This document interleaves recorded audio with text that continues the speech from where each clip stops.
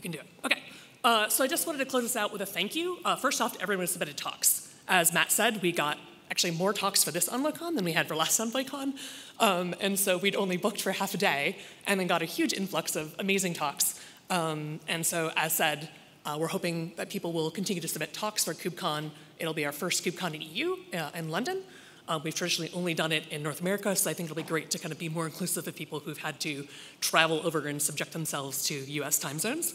But I also want to do a shout out everyone here who's done Envoy contributions, who's volunteered to own an extension, especially to our maintainers and high contributors. Envoy is an open source community that really only survives because people dive in and help. So thank you to all of you who've contributed, both to this conference and to Envoy as a whole.